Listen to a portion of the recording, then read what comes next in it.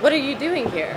Like loving my neighbor by telling them the truth, because the Bible says Jesus is truth, and the truth will set you free from the burden of sin. So why not go to some place where people are actually hurting others? People do this. They're hurting people here. How? Hurting children. Telling a child to cut off their genital base of a feeling. First of all, what does that matter? You are who you are. What does that matter though? Because you sin. Everything is a sin though. Exactly. Mismatching so fabrics is a sin. Your sin right now. Your sin separates you from God. Right now. At the end of the day, this is God's love and righteousness upon us. This event is His proof of creating us to love one another, no matter what gender we are, no matter what sexuality we are. In fact, Jesus would be leading the Pride Parade today if He was here. And if you disagree with that, that is completely up to you. But please respect our space. Thank you. So Jesus would not be leading that, but the Bible says that this is not an act of God's approval, but this is an act of God's judgment, because He says He is giving you over to your vile affections.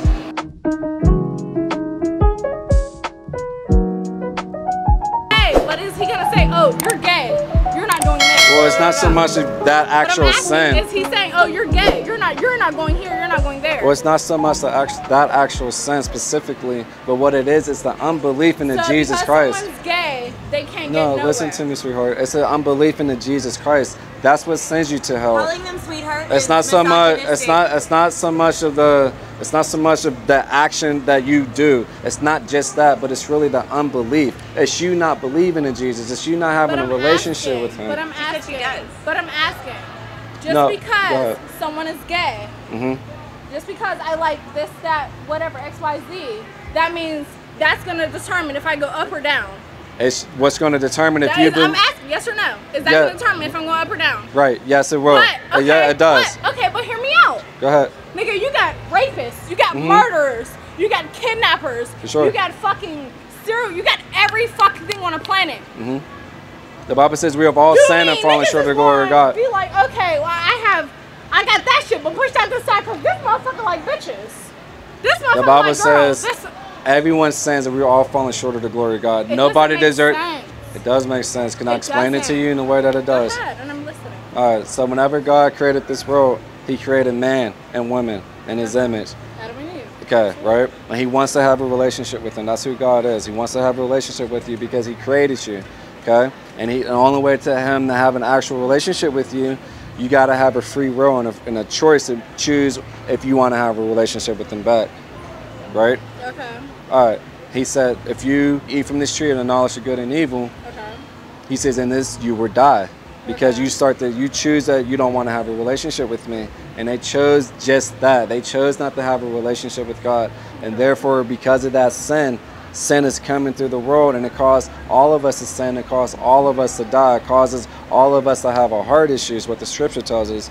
But because of who God is, God says, because I love you and because I created you in my image, He says, I will come down and pay your payment for you. Though your payment for the sin that you committed against God, for the crimes that you committed against God, for your own personal sins, He said you deserve death and hell. But because of who He is, He says, I have no pleasure in that happening to you. So what did He do? Jesus Christ came. He took your place of punishment. He paid your fine in full. He says, instead of you going to hell, I would take the punishment from God myself on your behalf, dying, being buried and rising again from the grave, giving everybody the opportunity, just like Adam and Eve had, to either choose God, and you do that by turning from your unbelief and placing your trust and faith in Jesus Christ. In the moment that you do that, God says, I will save you. It's not a matter of you trying to put on your Sunday's best or stop trying to be gay or stop trying to lie or stop trying to do all these things in order for God to love you. No, God loves you because it's who God is. I'm sorry for spitting on you. It's in His nature. The God of the Bible. Thousands of gods. But a lot of people think you got to be a good person to get to God, and the Bible says none of us are good. We have all fallen short. None of us are. So you were right when you said the liar, the rapist, the pedophile, whatever sin. The Bible says it condemns all of us. But He says, because I made every single last one of us, or one of you guys, in my image, and because of who I am, I don't want you to die in your sins. So this is why He continues to preach that gospel message. This is why Jesus Christ is coming in this world. And there's a lot of historical facts for Jesus walking this earth. There's a lot of history before the Bible. Have you read? Have you read history Yes, I have. Hold on. Have you read history from a secular perspective? Yes, I have. Okay. Yes, I have. Yes, I have. You know what So, he wants. so this is the thing. So we as Christians, the Bible says this. The Bible says this. If Jesus wasn't risen from the grave, Christianity would be a flop. Oh my God, whoa. But what happens So there's if more- God accepts you for who you are and how you come? True. He says accept you for who you are, but you do not. God's gonna take me for who I am. Yeah, but he and how I doesn't. come. But he You're doesn't God, keep you. I'm gonna lick a fucking But he coochie doesn't- and come to church. but he doesn't- I'm gonna do it. But he doesn't keep you the way that It you are. doesn't matter. It does matter. How does it matter? Because the God says the truth. How When you you're know? dead. When how you're you dead, know? how you gonna know? You would know When before you're dead, that. how you gonna know? You would know before that. But when you're because dead, what? how you gonna know? Because what You begins don't. to happen, You you don't. do It know. don't matter. You I do have one know. question. Why When not you're- go to? No, When you're before. dead? Yeah, it does. It does When you're matter dead? because this is how you know you have a relationship with God. Honey, You regardless- love this. Do you Can know I? you're sinning right now? Can I explain You myself? have on different fabrics. When you You're love sinning. the You have things of God, tattoos. because the Bible You're says that sinning. God is the one who does You're a a thing in walking your sin. heart. He says you will love the things of Him and you will hate the things that He hates. Honey. You will love righteousness. You will love. Honey, you're a You will walking love sin. the things that He loves, is what the Scripture tells You're a us. You will have a walking love sin. for Him, You're a walking sin. and then you will love You're a those walking around sin. us. Can you stop ignoring her though? You're a walking No, I'm sin. just explaining You to. idolize You're a because walking you're wearing sin. gold and you're I'm wearing. not idolizing You're a anybody. walking You do. sin. You literally You have do. I don't. tattoos. You do. You're You're true. mismatching fabrics. For You're sure. a walking sin. True, So what but who the fuck Jesus are you saved me, though. To tell people, Jesus. And- Okay, and so Jesus why can can- Jesus save me? Because He didn't keep me my sin, is what the But Bible if I go to says. church and I do what I gotta do, why Oh. isn't Jesus saving me? A lot of people go to Because I'm gay? church. A lot of Because people. I like what the fuck I like. A lot of people go to church, and there's a lot of people who go to church who will go to hell because the Bible says, Jesus said, That makes and that sense. it does, because I'm going to It explain it real doesn't. quick. Jesus said, in that day, many will come to me saying, Lord, Lord, haven't we done all these things in your name? Haven't we He told you prayed? that. Oh, this is what the scripture said. He whispered in your ear and told Can you I that. show you?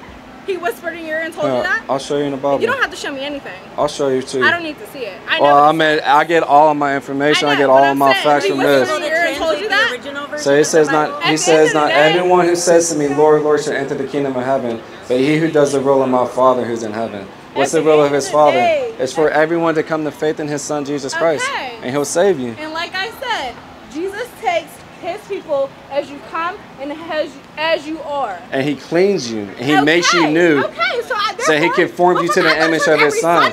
But a lot of people go to church, but a lot of them. Every single Sunday, I was raised in a Christian household. A lot of I go to people church are. every single Sunday. I'll go get my fucking cousin. He's the gayest motherfucker out here. For sure. And he still go to church every fucking Sunday. That don't fucking define you. So therefore, A lot of people go to your church. shit's stupid as fuck. But if there's no, because the Bible says this, Your right? shit's The Bible stupid says as this: fuck. in order to enter the kingdom of heaven, you got to be born again. Your shit's stupid as fuck. That's okay. You can believe that. Go Why ahead. not try to convert people who are actually hurting other people You're dumb instead as of fuck. coming to a place like this? Because these are people filled with hurt people, just like myself, No. and people who are broken, and people who And are you called her sinners. sweetheart, which is Yeah, is that incredibly wrong? misogynistic. Yeah, I'm that's sorry. rude. Okay. So I'm why sorry. not go to some place where people are actually hurting others? People do this. They're hurting people here, How? hurting children, telling a child to cut off their genital based off a feeling. First of all, you don't know any of the actual information about any of that. I know that if you Who tell a reaches child, the children? I know. Priests. There are Yeah. way more children hurt in And the church than there are with There's a lot of any there's sort a lot of hurt. people. There's a lot of hurt kids. A lot of places. What is God's first commandment? Thou should not have no other gods before me. It's to love one another as you love yourself. That's not His first commandment. His first commandment, if you want to go into the New Testament, is to love the Lord your God with all your heart, mind, soul, and strength, and to love your neighbors as Jesus has loved the church, is what the scripture tells us. It's not so much as loving yourself. It was that, but then Jesus went a step further. He says, as I have loved the church. And what did Jesus do for the church? He gave His life for the church. He gave His life for people like you and me. Okay, you've Go ahead. spoken for a while. was for I a little heard bit. about you saying, Jesus saying loving your neighbor. hmm Is that one of His greatest commandments? It's So a it's second. loving your neighbor. Number 2. Okay. Oh, sorry. I forgot. It must not be as important since number 2, but Jesus said it, so. Not before God, but yeah. Oh, okay. My bad. Okay, I was just confused then because what are you doing here? Like, Loving my neighbor by telling them the truth, because the Bible says Jesus is truth, and the truth will set you free from the burden of sin. okay, I was just wondering also, like, a time where Jesus came to an event where people were all together, and like there was an event that he went to, and he was kind of doing something where he protested at that event. Do you remember what that was? What do you mean protesting? Well, it was actually when the tax collectors were collecting all of the people, all of their taxes, and he went in because they were doing it in the house of God, and he overturned the tax tables. All right, so that wasn't tax collecting, but that was people. It was people turning God's house into a business, because what they were doing, they were selling offerings to the poor people, so that because they did it in the temple, and so they can make a money offering, or they can take the money from these poor people by selling them something that Jesus said that this is a house of prayer. This is not a business. So he came in there upset because he says, you're turning my Father's house into to a business, and this is not what it's meant for. This is a house of prayer where people can come and worship God for who he is. That's what the scriptures tells us. So go ahead. So I would, by that logic, think that a house of prayer should be held in the highest regard. Amen. And I also remember that Jesus and also Paul, formerly Saul, talked about people who would wear the Old Testament on their foreheads, the Pharisees and the Sadducees, who would cry and gnash their teeth on the street corners instead of showing their prayer and worship in private. For sure.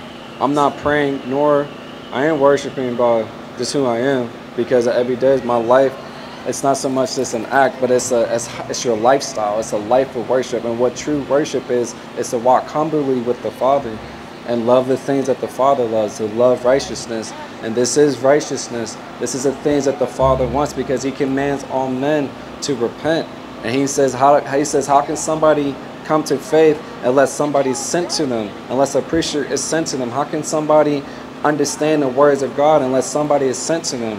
This is how God demonstrates his love. He says, while we were yet sinners, Christ died for us. At the end of the day, this is God's love and righteousness upon us. This event is his proof of creating us to love one another, no matter what gender we are, no matter what sexuality we are. In fact, Jesus would be leading the Pride Parade today if he was here. And if you disagree with that, that is completely up to you. But please respect our space. Thank you. So Jesus would not be leading that, but the Bible says that this is not an act of God's approval, but this is an act of God's judgment, because he says he is giving you over to your vile affections, where women will leave the natural use of a woman and instead of loving their husbands, they will love other women, and men will they will have an affection, and they will have a burning and a lust for other men, because they love their sin too much. And that's exactly what it is. But it's not just that specific sin, but it's also lying and stealing and blasphemy. And the Bible says the reason why you're giving over that is because you chose the things of this world rather than the things of God, because you love your sin too much. And that's why you are able to have all this stuff. But the Bible says at the end of the day, you're either a breath away for being with God, if you have a relationship with God, and being with him in eternal heaven, will you be given a glorified body, or you're either a breath away into everlasting contempt, where you be burning for the rest of your life, for all eternity. And God says, I don't want that to happen.